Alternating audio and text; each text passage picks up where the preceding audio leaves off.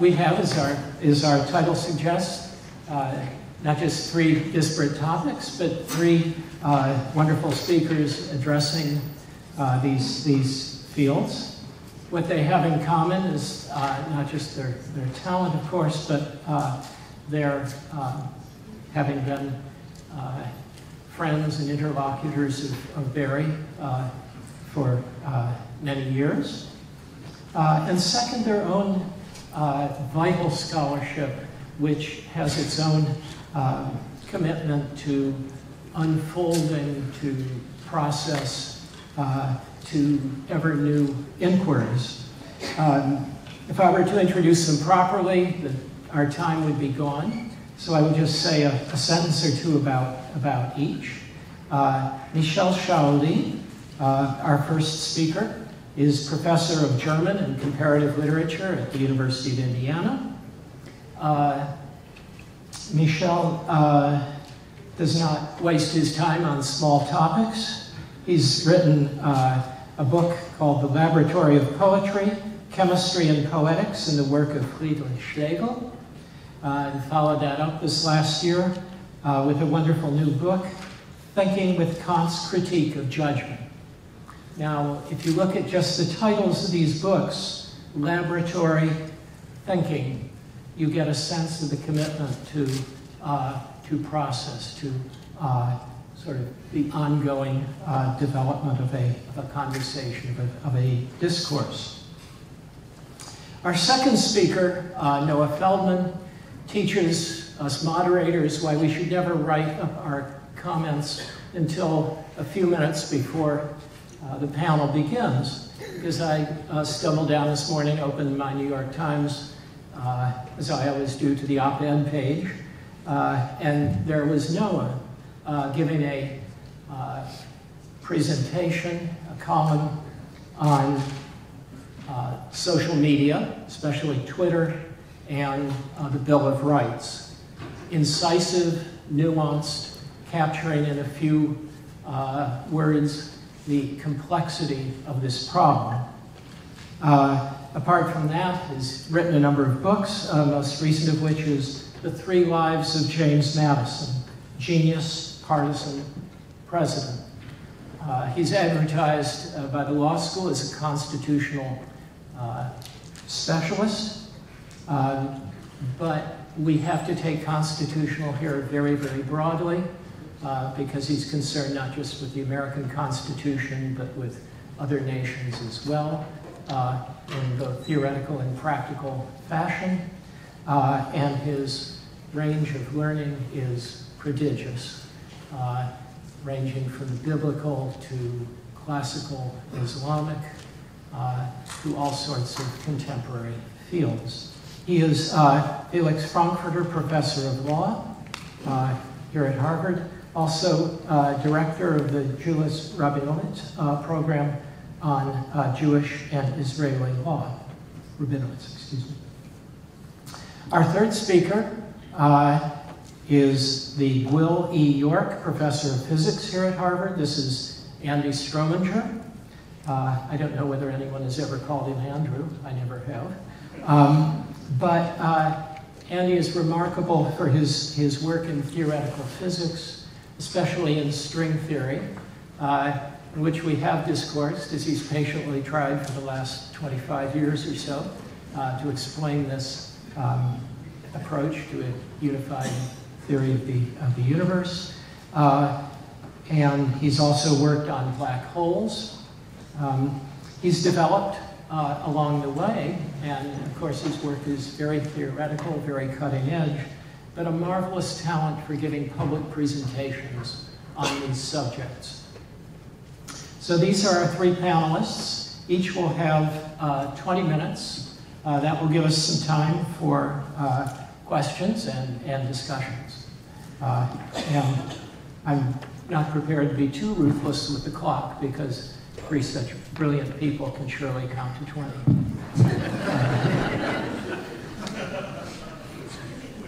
Thank you for the invitation. Gretchen and Barry, I'm very moved to be here. I always thought of Barry as leading a kind of poetic existence. And it occurred to me that, that one important feature of a poetic existence, maybe the most important, is not just to bring forth something new, but to allow others to bring forth something. It is to be, a kind of facilitator or inspirer or midwife of others' activity, which is exactly how he was working in my imagination as I was writing.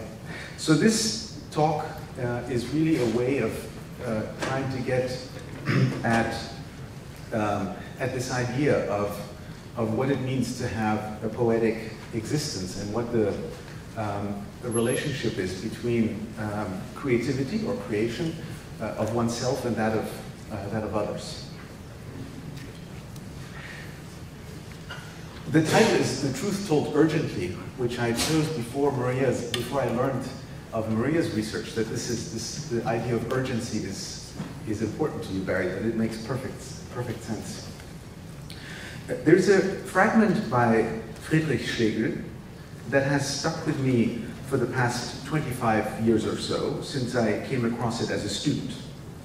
Actually, it's just a line from a fragment, and it keeps returning to me out of nowhere and under unlikely circumstances, for example, while doing sit-ups or fixing lunch. And when it does, I do not quite know what to make of it. It's a line you may know from a collection that Schlegel, all of 25 years old, and well on his way to becoming one of the, perhaps the leading fields of literature in Germany and possibly Europe, when Schlegel published it in 1797. In translation, it reads, "Poetry can only be criticized by poetry." That's it. Poetry can only be criticized by poetry. Poesie kann nur durch Poesie kritisiert werden. And basically, it's just with this one line that I would like to gain some closeness. It puts two terms, poésie and critique, poetry and critique or criticism, in relation to one another. It tells us something we already know, namely that critique or criticism orients itself towards poetry. But it also says that this orientation towards poetry must itself be poetic. And here we find ourselves at sea. We're to think of criticism as poetic, but our imagination falters.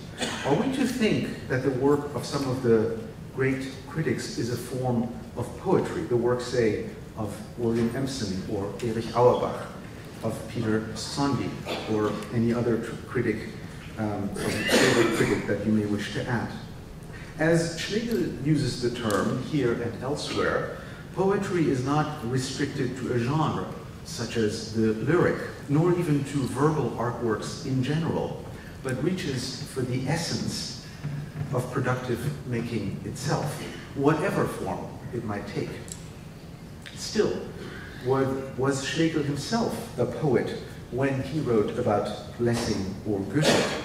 Is the fragment asking us to change our conception of poetry or of criticism, or perhaps of both? Or is Schlegel mistaken here? Before we get tied up in knots, let's follow the line. What it says is plain. Poetry can only be criticized by poetry. Poetry is where I set out, and poetry is where I end, my dwelling and my destination. Though I may not know its dimensions, nor the measure of its boundaries, I do not face in it an alien thing, but rather something with which I maintain an unknown intimacy.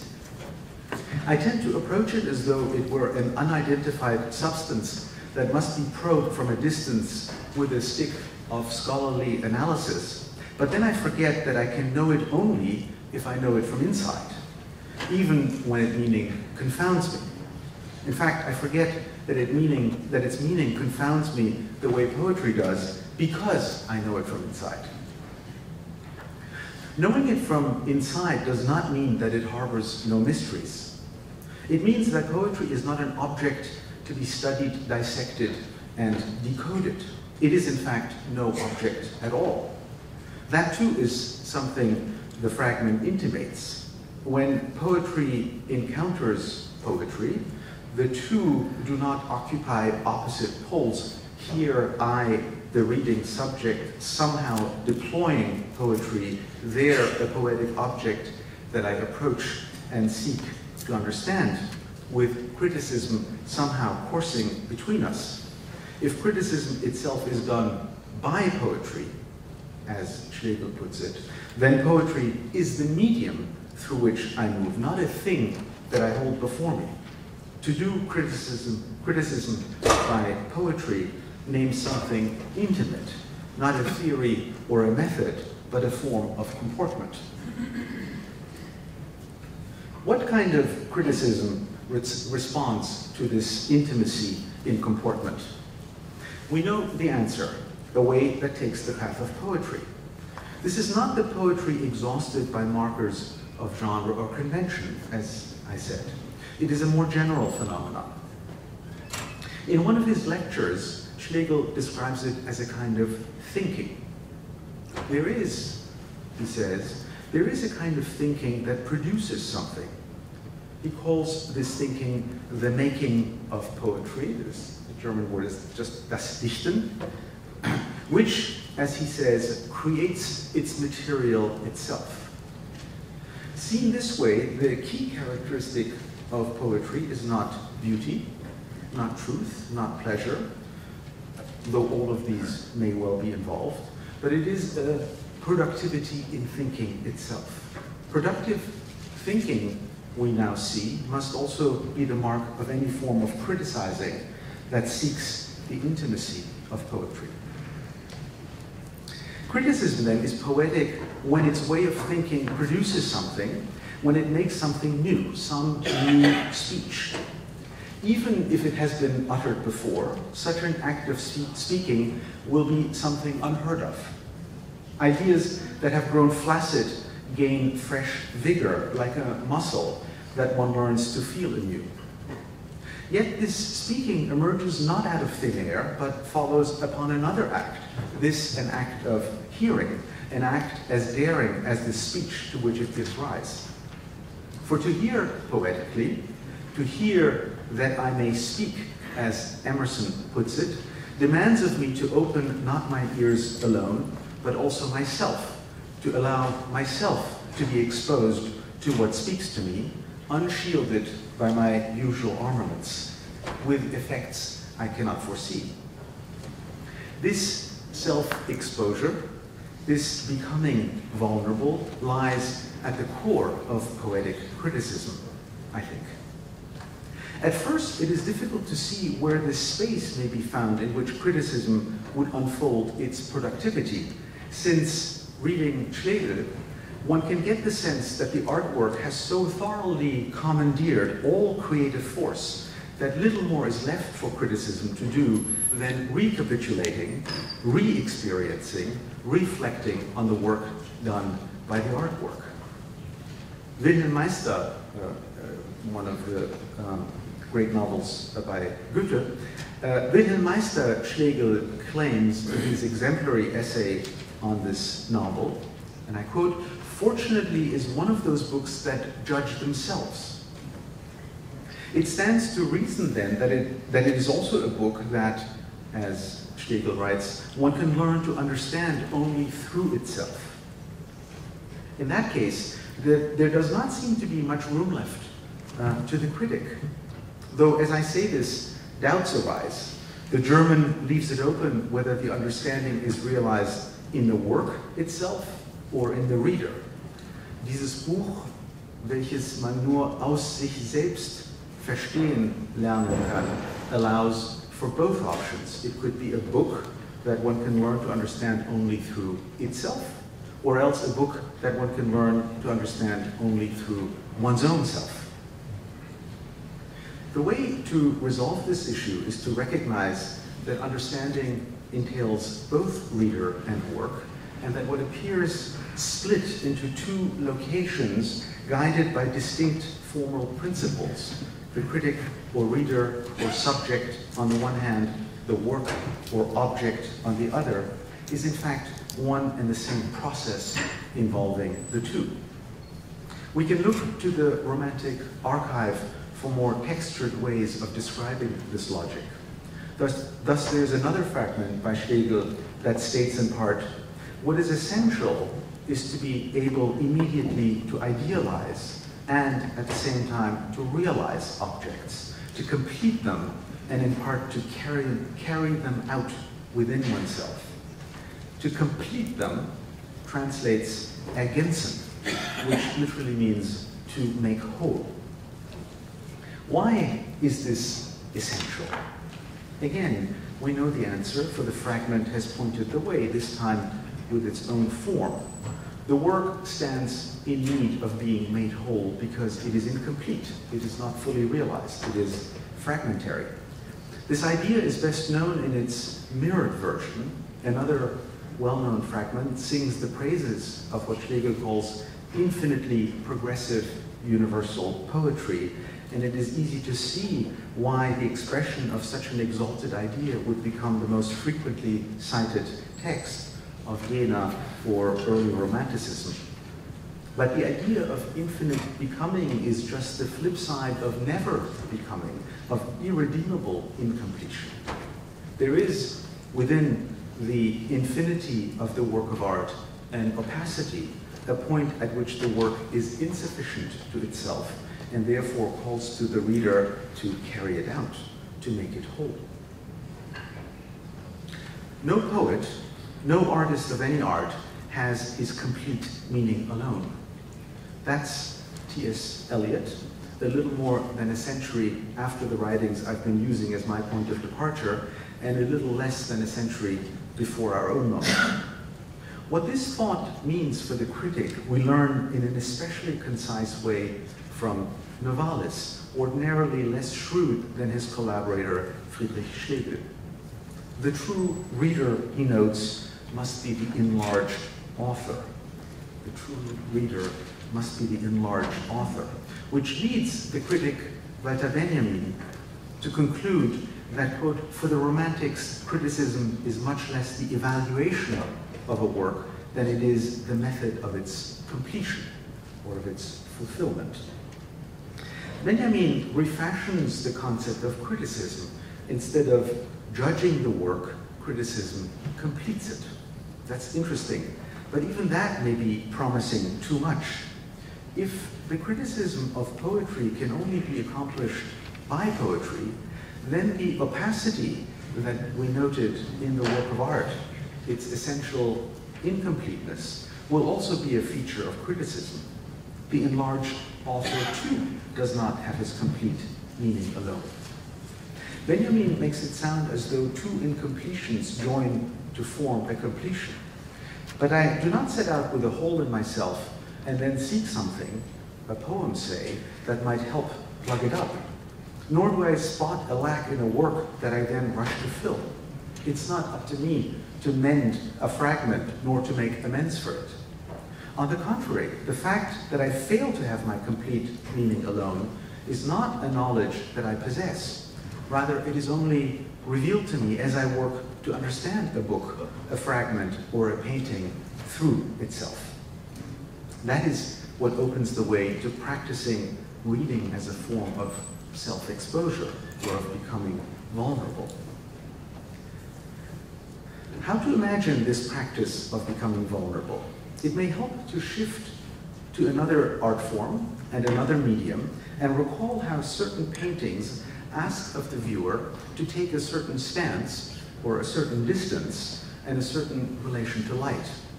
I can, of course, decide to stand inches from the canvas, but in that case, I see brush strokes, not the painting.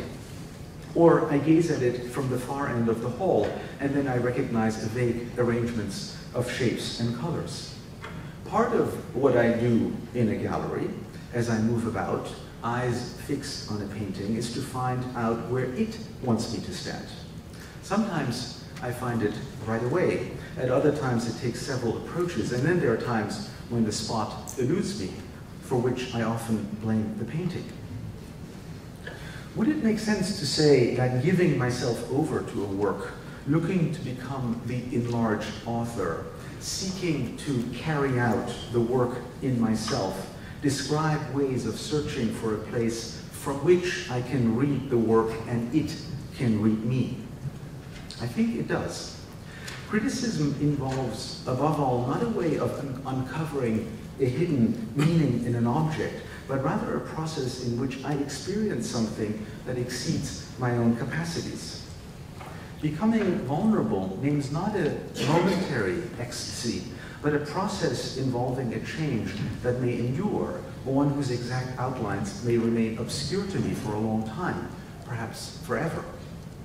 The true force of a reading, the most profound way in which it occasions a change in my world, is often not transparent to myself, which is why a phrase from a poem or a fragment, a patch of light in a painting or a line of music can come to haunt me.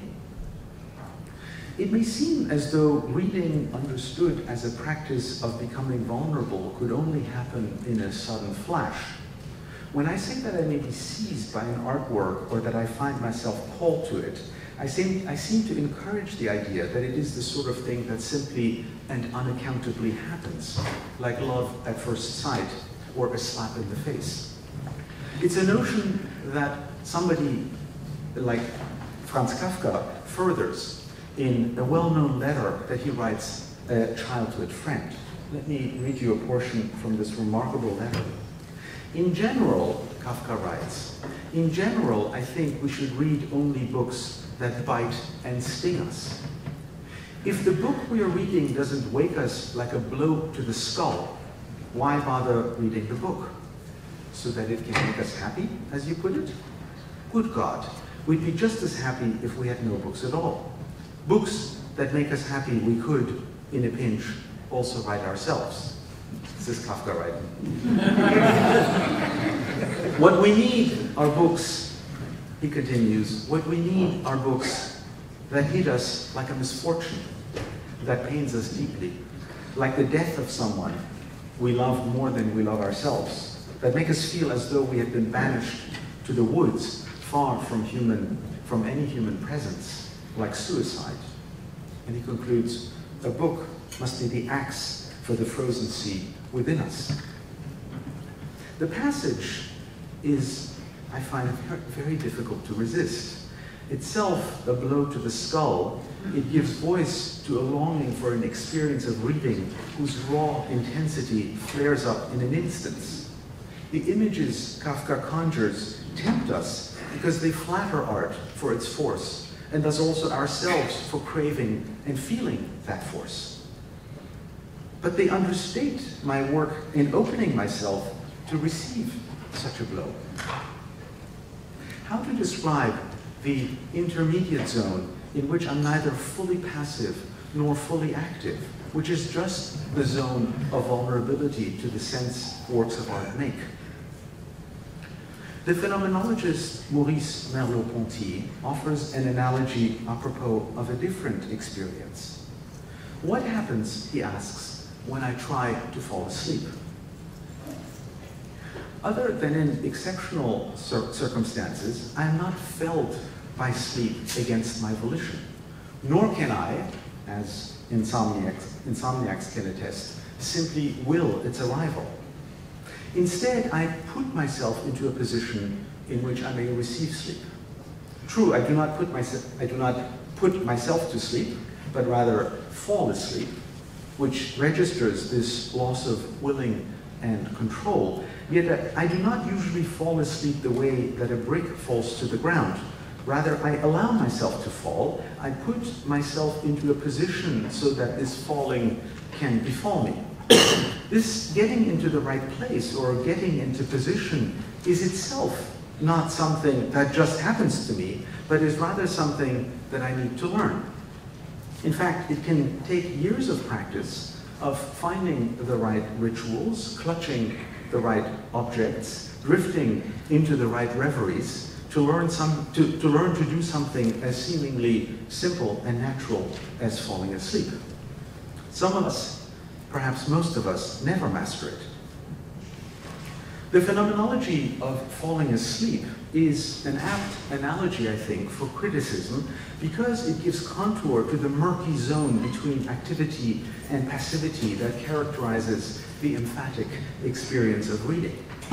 It also reveals how much elaboration and cultivation, how much learning is required to unfold such an experience. If we think of reading as a way of rendering oneself vulnerable, then we should think of this vulnerability neither as something I just suffer, nor as something I will, but as something I achieve, something I carry out in Schlegel's terms. Self-exposure, while not subject to hard and fast rules, is also not an arbitrary process. I don't merely stumble around the gallery or the text, hoping somehow to hit the right spot. Rather, my movements have been shaped by learning and practice, which do help me, though there is no guarantee of success. Being struck dumb by a passage in Schlegel can result from inattention or incomprehension or stupidity. But it may also happen after years of study. In that case, the muteness will have a different texture, sharper and more baffling. I'll conclude by saying something about the personal pronoun I, which I've used liberally. Saying that in authentic criticism I, the reader, have to put myself at stake may make it sound as though criticism must be confessional. But that's not what I mean. In fact, quite the contrary.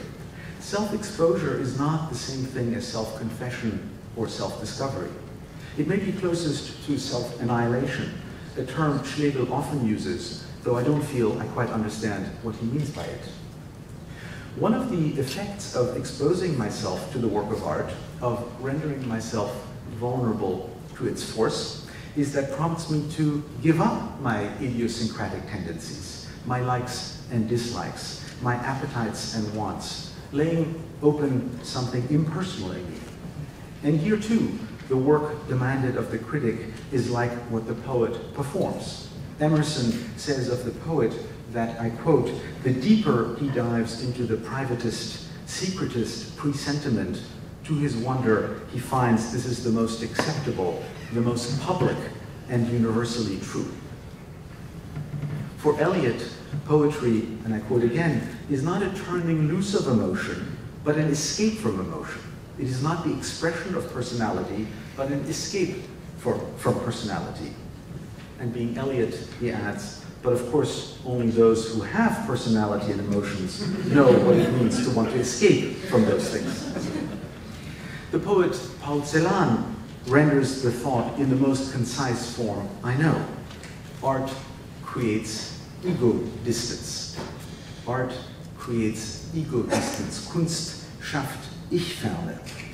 What is impersonal in me is most public and universally true, not in the way science or Wissenschaft aspires to being public and universally true, but by laying bare those moments where I'm a stranger to myself, where what I feel and understand and say remains opaque to myself.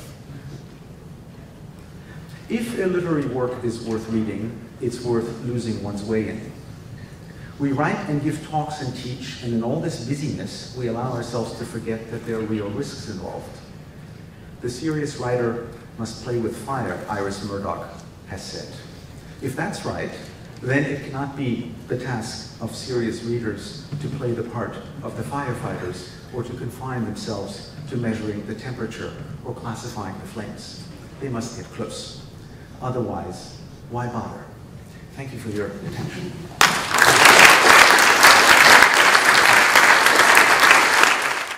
So what I would like to do today is to speak about a concrete problem. It's concrete in an institutional sense, because that's what I do when I do constitutional law, but it derives from an abstract question connected to the nature of truth itself, which is very much the kind of question that Barry and I were struggling with in the class. So to do that, let me just start with a passage that is probably familiar to many of you. It goes like this. Let truth and falsehood grapple. Who ever knew truth to be put to the worse in a free and open encounter? Thus far, John Milton, in his very famous and influential essay, Areopagitica. Now, I thought about subtitling my talk, John Milton meet Vladimir Putin. Because this claim that in a free and open encounter between truth and false, truth will not be put to the worse, is open to at least two obvious different interpretations. In one interpretation, it's an empirical claim about the world. And if it's an empirical claim about the world, it contains within it also an institutional recommendation, and indeed that is how Milton presents it in context. If you think that when truth and false contend, the truth will emerge as the victor, that is an argument for precisely the free and open encounter that Milton is suggesting. Namely, we should value institutionally a norm of the freedom of speech as the derivative conclusion of an initial proposition about the world, empirical and in theory perhaps testable, that when truth and falsehood grapple, the truth will win. Now, if that's the case, we have to deal with the Putin problem, which is just a shorthand for the problem that I think we face much more broadly in this country and elsewhere today. Namely, it's very doubtful whether as an empirical matter this claim is accurate. Under many conditions, truth and falsehood appear to grapple, and falsehood appears to win. Now, there's another way out of this problem, which is to say Milton must have meant something different. Milton was, of course, a deeply religious person, a deeply religious writer. He may be speaking not so much empirically descriptively as idealistically normatively. He may simply be hoping or aspiring or believing as a matter of faith that in this encounter truth will win. And he may be appealing to an audience that was also deeply religious and therefore found it easier to commit itself to claims like this without worrying so much about whether they were empirically testable. I think the latter is very possibly the better interpretation of Milton in context, but today I'm going to focus on the first possible approach to Milton, namely the empirical and institutional vision, because it turns out that Milton's idea has been crucially formative in our ideas about the freedom of speech. And that's my real topic today. So first I'm going to say a few words trying to explore why someone might believe Milton's view empirically. And then I'm going to turn to three modern, roughly speaking, attempts to answer the question of when and how speech should be regulated in order to assure that it is free in such a way that the truth wins. And just to set the stakes clearly, the reason this matters is that if we look around the world today, I take it that everyone in the room has a prior intuitive preference for freedom of speech, and maybe that's a false assumption, but I'll take it, I'll be charitable and take it. And I take it also that many of us are genuinely worried about what to do in a world where the conditions that are meant to facilitate truth emerging from freedom of speech seem not to be producing that result in a range of different contexts. Okay, so first the exploration. So why might one think that when truth and falsehood grapple, truth will win? Well, one possibility is that one is defining truth in that context as demonstrative truth. That is to say, the kind of thing that is susceptible to rational demonstration that would have to be accepted by every other rational person. And we can imagine domains of proof that work this way. My mathematics might well count as a domain in which a rational demonstration, correctly performed by a rational person, presented to other rational people possessed of the appropriate tools, ought to yield the same result. So juxtapose false reasoning, that is to say fallacious reasoning, with accurate true reasoning, and you ought to eventually produce a victory for the view that counts as demonstrative truth. If we were solely dealing in the realm of purely demonstrative truths, that might be enough. And one way to understand Milton's claim is to say that he's talking about realms like that. And maybe he also believes that moral truth functions in the same way that demonstrative truth functions. He might actually hold a view like that. Today, it's hard to hold that view. Even moral theorists who believe very much in right answers to moral questions typically don't think that the right answer to a moral question is true in the same sense that the right answer to a mathematical problem or even a problem in physics would be. I should say parenthetically, the other panels today have all been models of useful interaction and communication. I don't know how well we'll do on our panel, but I will try, since I'm sandwiched in the middle between philosophy and physics, I will try to make a few points that are at least oblique to each. So here I would just give you the example of the great philosopher, the late great philosopher Ronald Dworkin's attempt to explain why moral truth is a little different from truth in, say, physics. And he said, if truth were made up of, moral truths were made up of particles, what would you call them? He said, well, the idea of morons maybe leads to mine.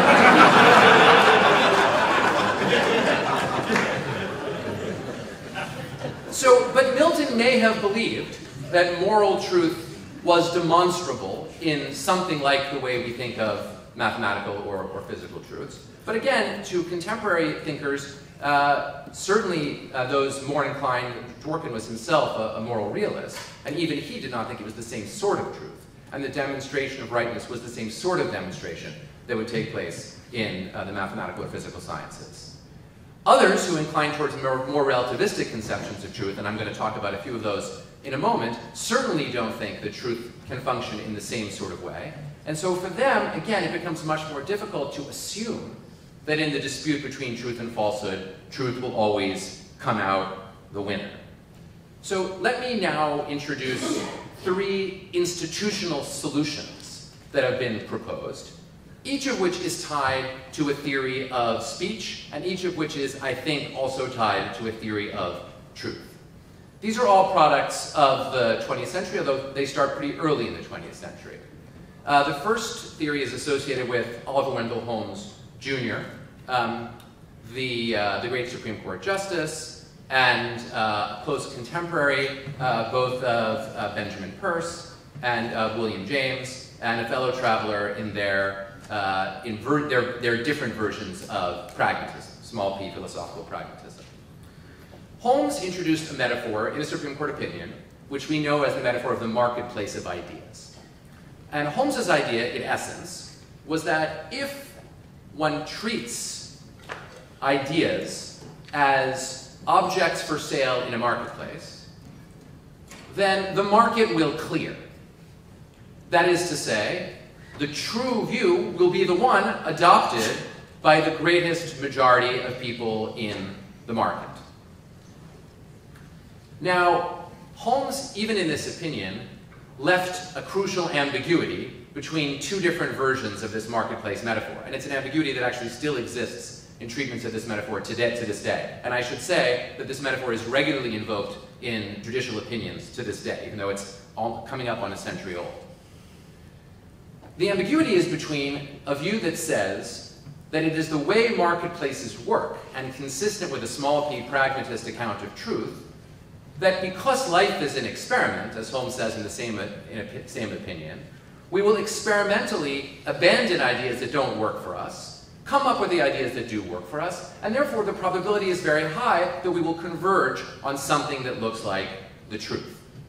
That's the modest version of Holmes's pragmatism in the marketplace of ideas. There's a more radical relativist version, according to which Holmes might actually be saying, a little bit sub rosa, that it's useless to speak of truth with a capital T at all. All we can do is look at a given society and see what it converges upon in believing is the truth, and that's the best we can ever do, and that's the truth. And so the marketplace is then a self-fulfilling picture, in the way that sometimes the theory of natural selection is described as tautological. That idea which has survived as the most fit is itself the truth, and that's all we can ever say about truth. That's a more radical relativist picture of the freedom of speech. Notice that that view is already very far from Milton's. The former view, though, the former version of Holmes's view, might be seen as a real-world, empirical, empiricist pragmatist attempt to explain why we should believe the truth will win. Because conversation, to connect to the theme of today and indeed of the week, conversation functions a bit like an experiment. We put out the good ideas, we knock out the bad ones, and eventually we narrow it down to a view on which we converge. Now, on that view, when is it appropriate to regulate the conversation? What speech should not be allowed? Well, the simplest answer is that if our dominant metaphor is that of a marketplace, we should regulate when the market would seem to fail. And there are a whole set of circumstances in which we know that markets fail. In a monopoly, market fails. So we ought to make sure that we're not in a monopolistic situation where only certain ideas are being offered, as in a totalitarian government. Another very important example, and directly significant for Holmes, is the circumstance where we're not thinking clearly, where, to use more contemporary psychological terminology, the wrong system of thought is being used, hustling us to the bad outcomes, rather than thinking slowly, calmly, and rationally. So on this view, Holmes famously said that when there is a clear and present danger posed by a certain form of speech, that speech should be prohibited. So clear and present danger is originally formulated by Holmes as an exception from free speech rules, because where there is a clear and present danger, there is a danger that a crowd, a mob, that's what he's picturing, will, as one and without thinking rationally, engage in some form of dangerous collective action. His great concrete example is when someone falsely shouts fire in a crowded theater. Under those circumstances, no time to be rational, no time to reason, just gotta go to the exits. So Holmes says that is a kind of speech that can be prohibited and ought to be prohibited. So the way to think about this is, if you think that truth is obtained through this conversational experimental marketplace model, you must block those forms of speech that break the model of rational, conversational ratiocination. Really thinking things through. If you're not really thinking things through, then that's problematic and should be regulated. Second account. This is an account that was actually first in the United States introduced by Holmes's contemporary, Justice Louis Brandeis. But Brandeis attributed this view to the Founding Fathers with sort of some plausibility, not terribly much plausibility. And it's also a view that was expressed in a much richer form, much more complex form, later by philosophers like Hannah Arendt. This is the view that ultimately imagines the polity in civic republican terms as a group of citizens who come together to deliberate on common forms of political action. This is a very action-oriented way of thinking about speech. It doesn't primarily focus on ascertaining philosophical truth in the abstract sense.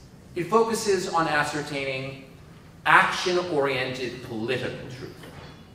According to this civic republican view, the point of the freedom of speech is to create the conditions of a community that resolves its most serious questions and debates by conversation, by speaking. And that's the point of the freedom of speech. To create a common conversation where we can deliberate, the key word here is generally deliberate, and then of course also vote at the end of that deliberative process. Now, under this view, when is it appropriate to regulate? The answer is you regulate when any condition obtains that would block some of the citizens from participating in a genuine conversation. So imagine that some participants in the conversation are, through hate speech or intimidation or other mechanisms, blocking other participants in the conversation from fully participating and from fully having their voices heard. Under those circumstances, you can imagine the civic republican saying that speech can be blocked.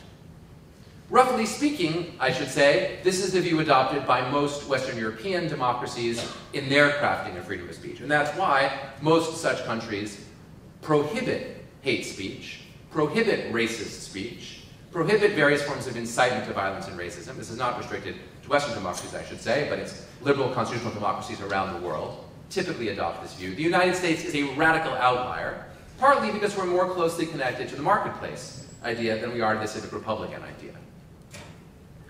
Last, the last and competing idea emerged in the United States in the Supreme Court's doctrine really only in the late 1960s and early 1970s. But the origins of the idea actually go back to Romanticism and actually resonate nicely with certain elements in Michel's presentation. This romantic view of the freedom of speech thinks that the purpose of freedom of speech is not so much to facilitate a collective experiment or to enable political conversation, as to enable the self-realization of the individual human. It's to facilitate self-action. And as Michelle was speaking, I was jotting down some terrific passages that actually perfectly capture this. Emerson, I hear that I may speak, just taken directly from Michelle's talk. Notice, I hear, I'm listening to everybody else, that I may speak, but I hear that I may speak. I am expressing myself through that form of speech. Novalis, the true reader is the enlarged author. Again, from Michelle's talk. That's exactly it. I'm reading, I'm consuming other texts freely produced, so that I may be the enlarged author. That is the author of my own realization. So this is the romantic ideal, and it is deeply connected to the self. Michelle closed by mentioning the self. It's deeply connected to the self. This has come to be the dominant strand in contemporary American constitutional thought, almost unacknowledged. Now here's the puzzle, and I'm very close to wrapping up here. If you hold a romantic view of the freedom of speech, when is it proper to regulate speech? If ever. It's a problem. Because if I am engaged in hate speech, that may be necessary to me to be an enlarged author. That may be necessary to my self-realization. Right? Certainly no review of the canon of Western literature would be complete without many, many texts that include all sorts of sentiments that are harmful to others, that are nasty. Books that hit us like a misfortune, Michelle said Kafka, quoted Kafka as asking for. And if a book really hits me like a misfortune, that might limit or cabin my ability to speak. You're suing. But such a book, yeah, but such a book, nevertheless, has to be able to be produced under this romantic account. Similarly, if I speak falsely, under the classic marketplace idea, we might actually regulate that under certain circumstances. Not under the self-expression theory, not under the romantic theory. Falsehood is no bar. I ought to be able to speak falsely, and indeed, several years ago, before fake news, or at least before the phenomenon we identify as fake news, I think fake news has always been with us, the Supreme Court actually held in a remarkable case called U.S. against Alvarez that false speech is protected by the Constitution. In that case, Alvarez was a serial liar, pathological liar, who declared that he had won the Congressional Medal of Honor. And there was a federal statute that said it was a crime to say you'd won the Congressional Medal of Honor when you hadn't. And the court struck down the conviction, reversed the conviction, saying that the government lacks the authority under the freedom of speech to criminalize lying about a pretty straightforwardly factual matter. Either Congress gave you that medal, or they didn't. But under this romantic account, the self-creation aspect was just as valid if the self-creation was a creation through a falsehood. And we can all certainly appreciate that, certainly those of us who love poetry and fiction, and those of us who believe that, you know, as Jamaica Kincaid was saying this morning, or was referred to saying this morning, that things can be, what she says is true and what she says is not true. So from that formulational perspective, it would be absurd to criminalize falsehoods. So that is the source of our present predicament. We're typically so enmeshed in an idea of romantic freedom of expression that we can't work out what would authorize prohibitions on speech that are intended to preserve some account of the truth. Now, I would love to say that if I had another 20 minutes, I would now solve this problem for you. And then, unfortunately, time is running out. It's a good deal more complicated than that, but I will just leave you with a final thought here. One possible, it's not an answer, but one possible institutional approach to a solution is to divide the world into different realms. In some realms, it might never be appropriate for the government to regulate at all. In the true public square, for example, it might never be appropriate for the government to regulate. But there might be some circumstances where it's appropriate not for the government to regulate, but for private actors to regulate certain conversational spaces. A university, for example, would not want to regulate what was said by people who were marching in the yard, because that would seem like a public square where we want to see different views, including false views, expressed. But it might want to have guidelines for what can be said in Science Center B, where we think it's appropriate to distinguish between certain utterances that are true or false, and certain utterances that are inclusive or exclusive, or certain utterances that facilitate a common conversation. Now, if that's right, the very easy part is the public space. That's easy. If we get to absolutism there, we never have to worry about making the rules. They can be simple. Anything goes. Inside is where things get much more complicated, where we have to work extraordinarily hard and in a very nuanced, detailed, and case-sensitive way to try to make sure that we facilitate the kind of speech that we need to achieve forms of self-realization, the kind of speech we need for self-governance, and the kind of speech we need for the pursuit of truth, including the possibility of identifying certain views as false or less good than other views, while simultaneously not going too far in our restrictions and locking ourselves into modes of conversation that fail to provide the space that we need, ultimately, to seek after our truth. Thanks.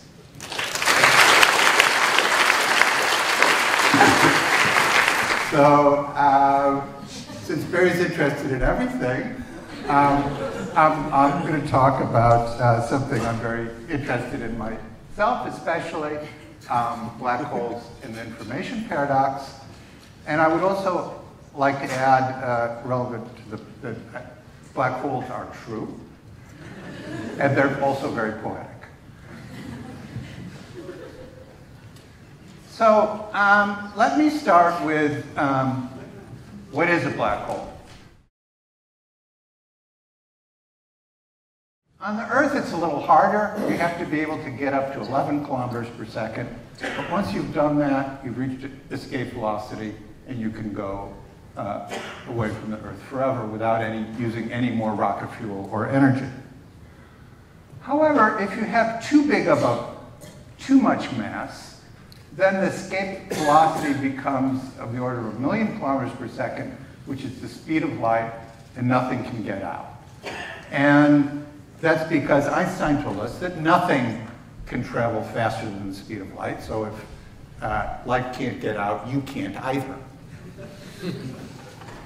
So that's a black hole. Now, that was actually discovered in the previous transparency was discussed already in the 19th century. But then Einstein, or Schwarzschild, discovered that the Einstein equation has some solutions which are now recognized as black holes. But the solutions were so subtle, it's kind of hard to grasp this, but the solutions were so subtle and the properties of the black holes so confusing and perplexing that it took 60 years to understand them. And one of the spectacular realizations of this is a paper which Einstein wrote in 1939, saying that black holes didn't exist, which he would flunk out of any modern general relativity course for having said this. But it's not, he was a very smart character, it's just that black holes are really hard to understand. But now we think we do understand them classically, and moreover, we think there are millions of them up in the sky, and there's one in the middle of the galaxy that's 1 million kilometers across, and at this moment we are all in a grand orbit around them. So according to Einstein's theory of general relativity, in which they're described, it's a theory in which space is curved. And the description of a black hole is the space becomes curved, and then it ends, and then there's nothing. Now when I say nothing, I don't mean like this is empty space. There's actually air here. If I get away from the Earth, I get out, there's no air, and there's a vacuum. But the vacuum is actually a rather lively place. There's lots of stuff in the vacuum. I mean that there is nothing, nothing, nothing. There's not even space inside a black hole. There's nothing in there. And moreover, there were theorems proved that there's no information at the boundary here, though the theorems were subtly flawed. And there was a slogan that the famous John Wheeler, who was a student of Einstein, invented, that black holes have no hair, meaning they have no distinguishing features. They're all the same. Every empty hole is the same. Well, that was all fine. So the 70s, 60s, and 70s, people really began to understand that black holes existed. They proved, Penrose and Hawking and others proved theoretically that they had to exist in the real universe, though the astronomical evidence was yet to emerge. And then our recently departed dear friend, Stephen Hawking, in 1974, asked the question, what happens if you think about black holes in the real world in which things are quantum? Nobody can escape the laws of quantum mechanics, even black holes. And he derived, in a breathtakingly elegant analysis, which seemed to depend on almost nothing, that black holes radiate at a temperature now known as the Hawking temperature, which is given by Planck's constant divided by Newton's constant times the mass of the black hole. So this is the formula for what the temperature, they radiate at a temperature, photons, everything comes out of them at a certain temperature. What the temperature is a function of the mass. Now, formulas like how the temperature depends on the mass were the main subject of studies of physicists for several centuries in the 18th and 19th century. They took all the materials and studied how the temperature changes if you add some heat or you change the volume or whatever they do. And they developed what are called the laws of thermodynamics. And then in what is really one of the most beautiful developments in the history of thought, Boltzmann said, what if everything is made of molecules? It was a very controversial theory back then. I can derive the behavior of all fluids and gases by just statistical reasoning. And a key ingredient in his statistical reasoning was looking at how many configurations were possible if the energy was fixed in a certain way, or the volume was fixed in a certain way, or the density was fixed in a certain way. And it was a spectacular thing that all the laws of thermodynamics follow from the laws of mathematics, the assumption of molecules and the laws of mathematics. In other words, mathematics isn't regarded among physicists as an extra assumption. It's for free. So we reduced one set of laws to a very simple assumption. Now, applying this reasoning to Hawking's argument gave a very famous formula, which is supposedly going to go on Hawking's gravestone, that the entropy, or the information content inside a black hole, is given by the area of the edge of the black hole, the area of the horizon, divided by 4 times Newton's constant times Planck's constant. Now, this is a very strange formula. Usually we get, when electromagnetism was discovered, we have an equation that describes electromagnetism. Newton gave us an equation for gravity. Einstein gave us another equation for gravity. We have an equation for the Standard Model. This is an equation which pulls together all the different areas of physics: quantum mechanics, gravity, statistical mechanics, and there's a 4 here, which means it includes math.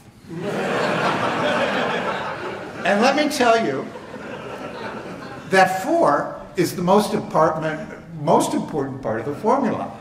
There's not a squiggly line here. There's an equal and there's a 4. And I can't tell you how many times somebody has come up and said, I can explain this formula, I understand where it comes from. And then you say, did you get the 4? And then they look down at their shoes, and usually the answer is no, you know? So it was a very hard formula to understand in a fundamental way. But let me just pause and say that it's huge. So the information content in all the Google data banks could fit inside a black hole, which is 10 to the minus 24 millimeters. It's a huge number. A lot of information in a black hole. And many of us have heard about Moore's law, which says that the amount of information that you can put on a computer chip of fixed size doubles every 3 years. And if you calculate it, you find that in 300 years, if Moore's law continues, that computer chips will have more storage capacity than a black hole could. We believe that's impossible. So at that point, computer chips will be black holes.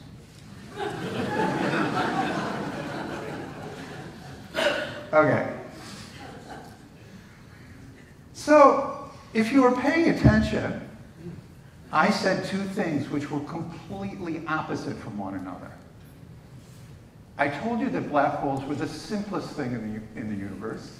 They had no features whatsoever. And then I told you that they were the most complicated thing in the universe.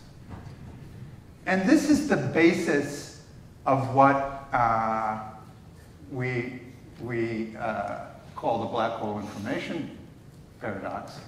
And here we have, in trying to understand this, we have the struggle between truth and falsehood. And we believe that this one is truth and that this one is falsehood, that black holes are fundamentally complex objects. But many people are still arguing. Their numbers are diminishing. In fact, there are only 2 left. Stephen Hawking himself wrote a famous paper in which he said this was truth and this was falsehood. But he retracted that paper about 20 years later. But there's still some people clinging to this. But we can't really for sure say they're wrong, but we've learned an awful lot about the problem. So people stared at this and tried to understand how you could store vastly more than the Google databanks in a hole of nothingness without even any space in it. Okay? So that problem sat for 25 years. People tried various methods. And then string theory came along. And so a quarter century later, string theory, so the advantage of string theory for this problem is string theory has very concrete equations and lots of methods for solving them. And you could sit down and you could say, this looks like a really hard problem, but I'm just going to plow my way through it and see if I can find where all the complexity lies in a black hole. It was a very algorithmic thing to do. And we did it, and we found an answer that agrees exactly with Hawking's result, not just at leading order, but in the whole infinite series. And if we hadn't got that result, that would have been the end of string theory. That would have shown that it was inconsistent. But we did do that description, and the question is, how did string theory manage to store stuff in a hole of nothing? Well, basically, the black hole has another description in which there's kind of a holographic plate that surrounds it. So it's a little bit like a hologram, where you have pixels in a holographic plate, and you shine an image through it, and you shine laser light through it, you get a 3-dimensional image. And a black hole is something like that, where all the information can be thought of as living on the horizon, and the 3-dimensional space-time inside the black hole can be reproduced. And the maximally simple and maximally complex descriptions of the black hole were shown to be complementary but perfectly compatible descriptions. So the idea that you can have completely equivalent descriptions of two things is, of course, ubiquitous in mathematics. There are very simple ones, like 4 = 3 + 1 = 2 + 2. And then there are insanely complex ones, like the Langlands program, which relates all of number theory to everything in number theory is everything in geometry, which is still a conjecture. So there's some very deep ones, and there's some very simple ones. And the one we needed to understand black holes was a one that, in fact, hadn't really been fully discovered at the time. And it involves properties showing that it all works perfectly. Involved one of Barry's probably his many favorite objects, but when he talks to me, his favorite object is Mach modular forms. He probably has a different favorite object when he talks to everybody. But he loves Mach modular forms, so it involves Mach modular forms to show that this all makes sense. Now this is some progress, but we don't know if the world is described by string theory. And we'd like to see if something similar can be seen. Once you get the idea of how it might work from using string theory, you can see how much of it is operative in the real world. And for that, we turned to a special kind of black hole, which is a simple kind of black hole. They're up there in the sky. Bill, can you tell me what time I started? Yeah, you in theory have 4 more minutes. 4 more minutes, okay. So these extreme Kerr black holes are very simple because they're spinning around at the speed of light. And there's a maximum amount that a black hole can spin around at. And there's a lot of these up in the sky. Here's a picture of one. And this black hole has a symmetry in this region very near the horizon that is the same symmetry that we used in the stringy case. So we were able to see some of the features in the real world, enough of the features in the real world that we could see a kind of a hologram appearing. There's a video here there which I'm going to skip. That right here we see the emergence of a symmetry near the horizon of a black hole, which enables us, this conformal symmetry, was the key piece of the string theory analysis. The emergence of this special symmetry right at the boundary of nothingness. There's a symmetry which emerges, and some very interesting things happen there.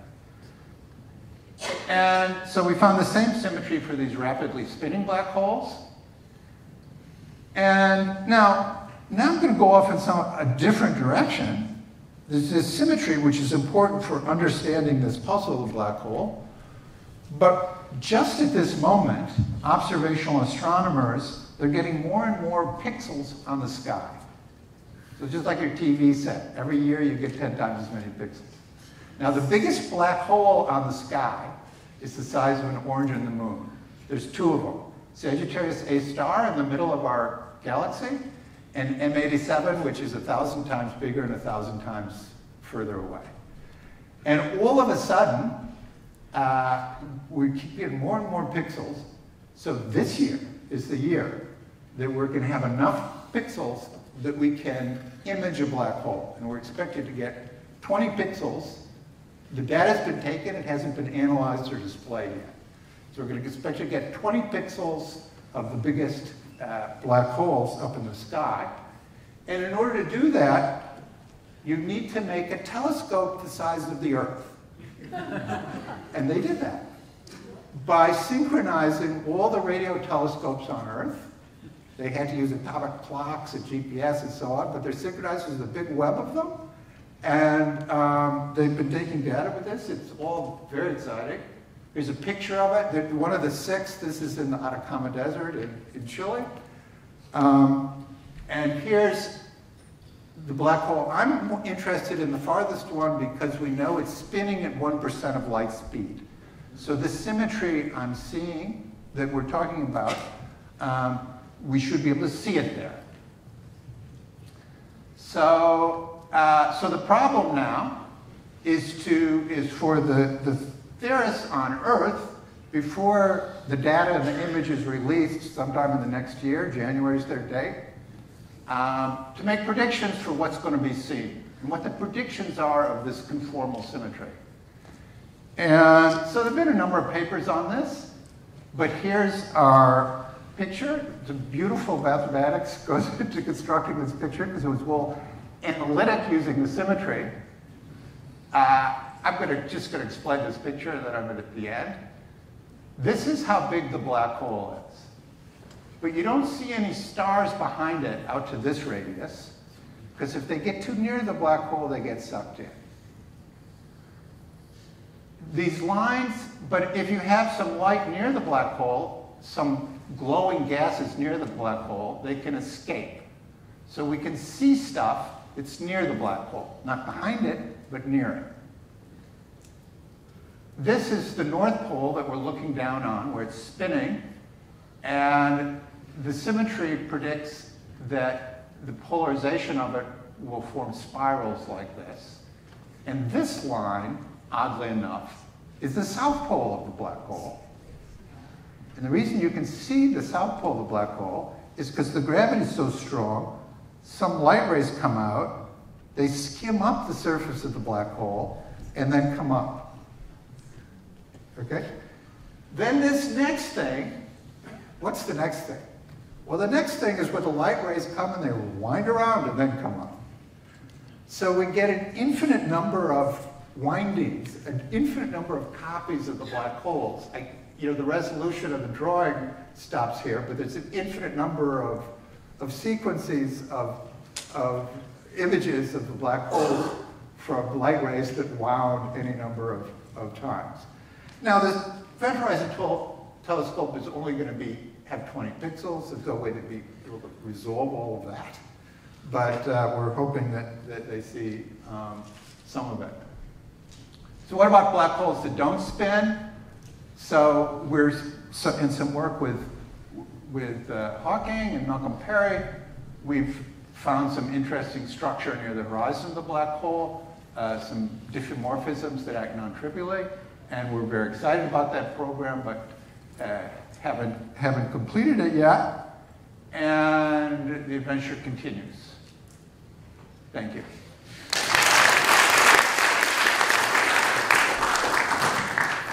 Okay, we do have time for a couple of questions. The three papers were absolutely fascinating, and I wouldn't have wanted, as Russian poet Vladimir Mayakovsky said, to step on the throat of their songs. But if anyone would have a question or a comment, we'll certainly entertain it.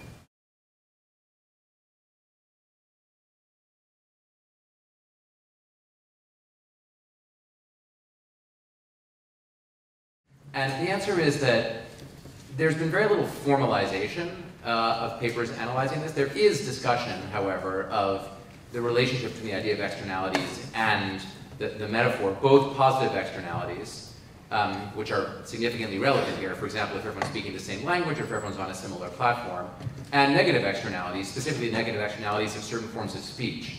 Where it gets hard, and I'll just say it very briefly, where it gets hard is that all speech has negative externalities from the standpoint of a person who disagrees with that speech. You know? I mean, it's a negative externality that my comment might seem to refute your comment or yours mine. And then there's another form of externality, which is the externality of someone who has the subjective but real experience of feeling marginalized by the content of what I've said. Again, possibly because of the substance. Maybe it's directed at that person, maybe it isn't. And so a lot of these approaches grapple with, but haven't really been able to get beyond the problem that this marketplace metaphor was developed at a time when externalities was not part of the dominant economic picture. And so externalities taken in their fullest sense are very threatening to the libertarian component of the metaphor. And for some people that's great, and for other people who like the metaphor, it's kind of scary. I think to the approach, the non-American approach, it's really almost every constitutional democracy in the world except the United States, which tends to prohibit certain forms of racist or hate speech, like the speech of the Nazis in Skokie. The general view is something like the negative externalities of the speech are so great that they outweigh the benefits that might be accomplished from it. But that, of course, puts you in a realm of having to make an express cost-benefit analysis, and that in turn puts you in a position of arguably having to ask about the truth of the speech, which is exactly what the marketplace metaphor wants you not to do. So there's a potential deep tension between those approaches.